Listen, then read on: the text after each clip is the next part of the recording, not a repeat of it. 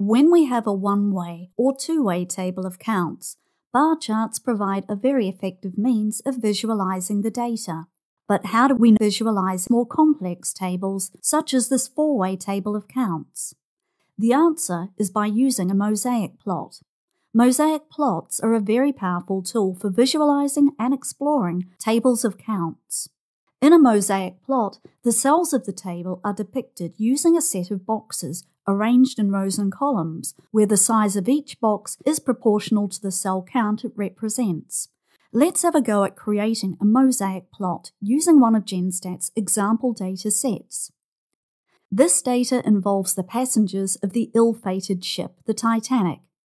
The data records each individual's survival outcome, sex, age and ticket class, ranked from first class to third class, plus crew members. It's a tragic topic, but an interesting data set. To create a mosaic plot of this data, open the Graphics menu and select Mosaic Plot. In the Table to Plot field, we need to specify a table of counts to plot, but you'll notice that when I move the cursor into this field, nothing appears in available data. Regular users of GenStat will know that the available data field is context sensitive. When you put the cursor into a field, available data will display any data in GenStat's memory that could be used to populate that field. The field is empty because currently there aren't any tables of counts available. So our first step is to create a table of counts from this data set. The example data we have here is in spreadsheet form, with each row representing an individual passenger. To create a table, click Create Summary Table. This opens the Frequency Tables dialog, enabling us to create our table of counts. We want to create a four-way table of counts by age, ticket class, sex, and survival outcome. Select every item and move them all into the Groups field. Enter a meaningful name for the table, then click Run. The output shows our Titanic Counts four-way table of counts, and GenStat automatically puts this into the Table to Plot field. We no longer need the Frequency Table menu, so I'll right-click and close it. The next step is to specify the factors to be plotted across the columns and down the rows of the mosaic plot. Importantly, the plot will change depending on which factors we put into the column and row fields and their ordering within these fields. To demonstrate, we'll compare two examples. The ordering of the factors in the column and row factor fields defines their hierarchy in the plot. For example, here the column factors are ordered survived, age, and sex, meaning that columns in the mosaic plot are split by the factor survived, then by the factor age, and finally by the factor sex. The ordering also affects the position of the factors' labels. The labels of the last column factor are displayed in the lower margin, and all others are displayed in the upper margin. Similarly, the labels of the last row factor are displayed in the left margin, and all others are displayed in the right margin. Finally, and very importantly, the boxes of the mosaic plot are coloured according to the last factor in the row factors field. So, in this first example, the boxes are coloured according to ticket class. Crew are coloured red, first class are green, second class are blue, and third class are coloured white. Here, the data show the changing proportions of ticket class within the other three factors: survived, age, and sex. Conversely, in this second example, the boxes are coloured according to survival outcome, and thus the mosaic plot depicts the changing proportion of survival within the other three factors. For this data set, what we're most interested in is how survival changes according to the other factors, so it should be our last row factor. Let's plot class followed by sex across the columns, and age followed by survived down the rows. Note that all factors in the table must be assigned to either the columns or the rows of the mosaic plot. Moving on to the Options tab, we can use these settings to control the appearance of our mosaic plot. I'll enter a meaningful title, keep the font settings at their defaults, and keep the title positioned in the center. You can change the thickness and color of the outline around the boxes using these settings. We'll leave these at the defaults, a black outline with a thickness of 1. In a mosaic plot, we normally use a different outline color for boxes representing table cells with 0 counts. I'll use the drop-down to select something that I find more attractive.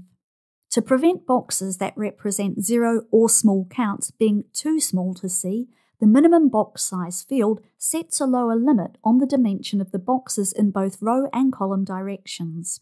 The default is 0.002, but if you think some of the boxes in your mosaic plot are still too small, you can increase this value. The relative gap size field lets you create small gaps between the boxes to visually separate them, which we recommend you do.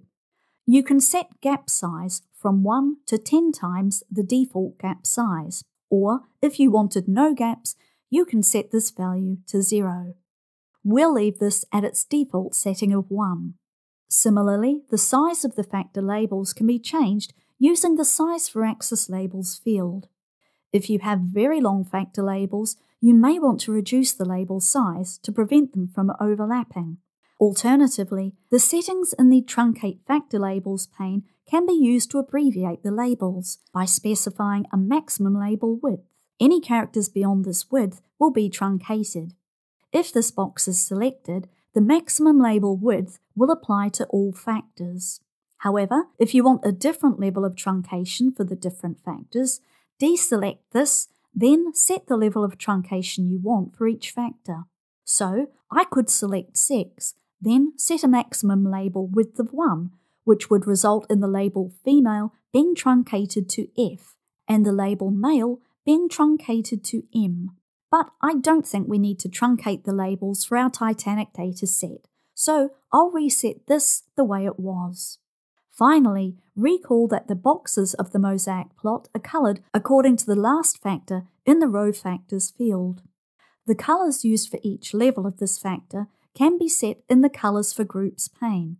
On the Data tab, we selected Survived as the last row factor. It has 2 levels, No and Yes. At the moment, No boxes will be filled with red and Yes boxes with white. I'll change these to Navy for No and Yellow for Yes. Now we've set the options, let's look at the final tab on this dialog menu, Frame. Frame is a standard tab on a GenStat graphics menu. It's used to control the dimensions and the appearance of the frame our graph is displayed in. We'll leave all these settings at their defaults, but remember, if you want to know more about any of the settings on this tab, just click the Help button. We're now ready to produce our mosaic plot, so go ahead and click Run. This mosaic plot can give us insights into features and associations within our table of counts.